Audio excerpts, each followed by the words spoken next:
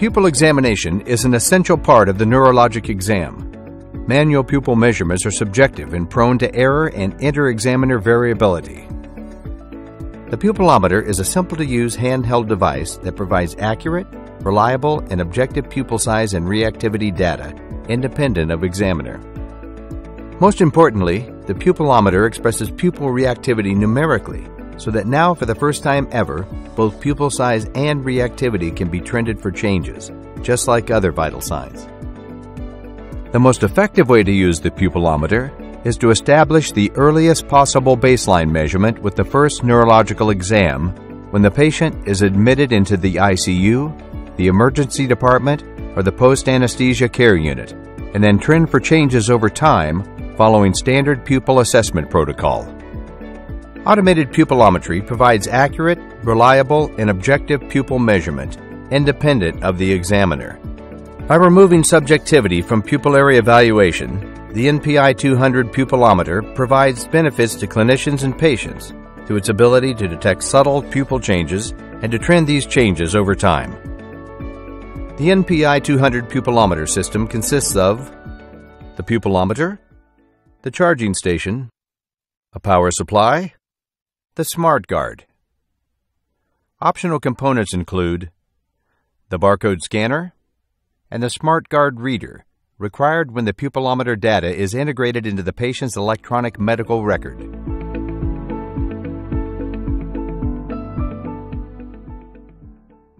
Connect the power supply to the NPi-200 charging station, then plug into a power outlet. The green light illuminated at the base of the NPi-200 charging station indicates power is established.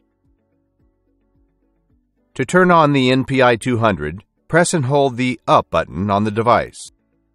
When not in use, it is recommended the device remain powered on and seated in the NPi-200 charging station.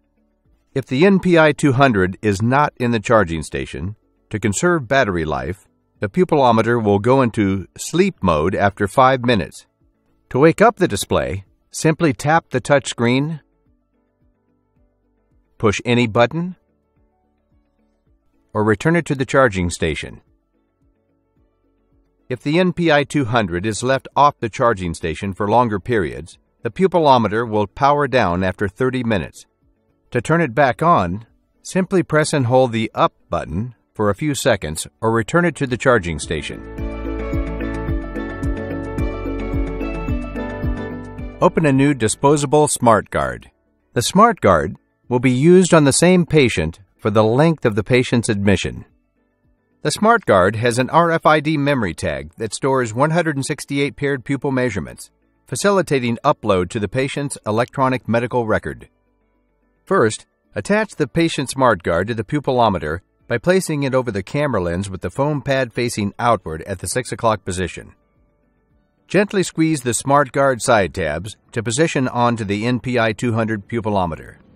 There will be an audible click when the smart guard is properly positioned.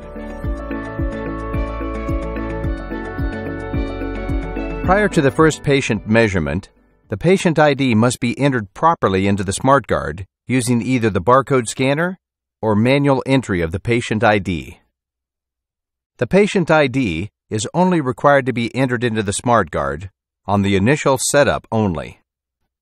When using the barcode scanner to enter the patient ID, the NPi-200 pupillometer must first be paired to the Neuroptics barcode scanner.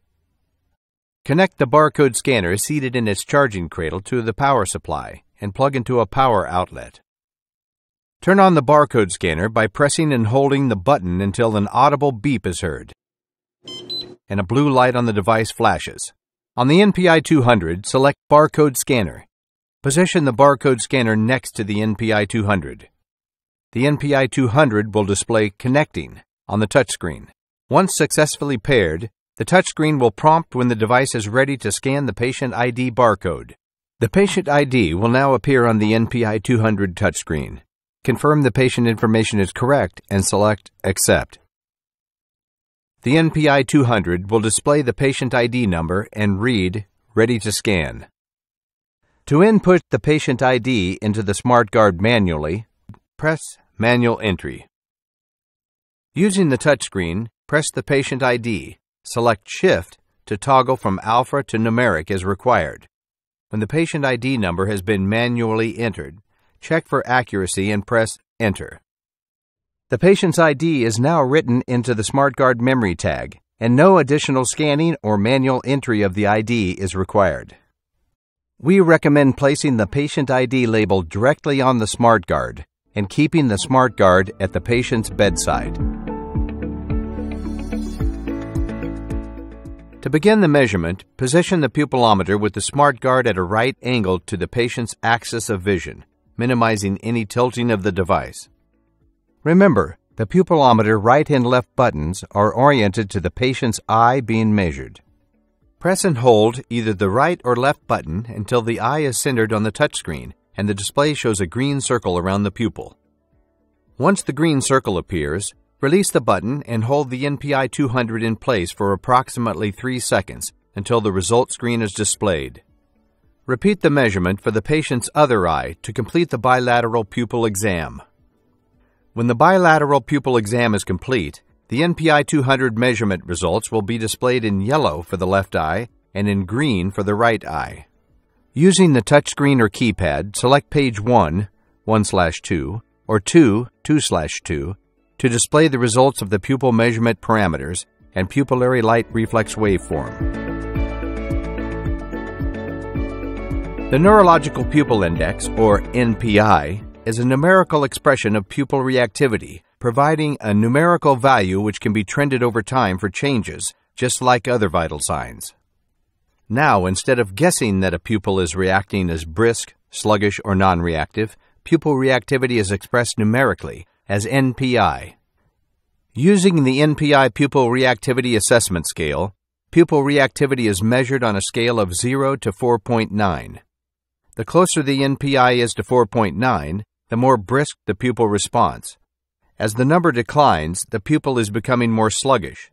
An NPi of 3 or higher is considered a normal or brisk response, while an NPi less than 3 is considered an abnormal or sluggish response. An NPi of 0 signifies a non-reactive pupil or an atypical response. Pupil size is displayed to the hundredths. The pupillary light reflex waveform, or PLR, is displayed for both the left and right pupils. By pressing the 1/2 button at the bottom of the screen, you can advance to Results Page 2, which shows additional measurements including minimum pupil diameter, change in pupil size, constriction velocity, maximum constriction velocity, latency, and dilation velocity. From the results screen, while patient data is displayed, a video playback of the pupil response can be accessed by pressing the green arrow button on the touchscreen. The pupillometer will store and display only the video from the last measurement. After taking a measurement, you can return to the home screen of the pupillometer by pushing either the right or left button on the keypad. Automated pupillometry provides accurate, reliable, and objective pupil measurement independent of the examiner. By removing subjectivity from pupillary evaluation, the NPi-200 pupillometer provides benefits to clinicians and patients through its ability to detect subtle pupil changes and to trend these changes over time, improving patient care. For more information about the NPi-200 pupillometer system, including instructions for use, cleaning instructions, and clinical publications pertaining to pupillometry, please go to our website at neuroptics.com.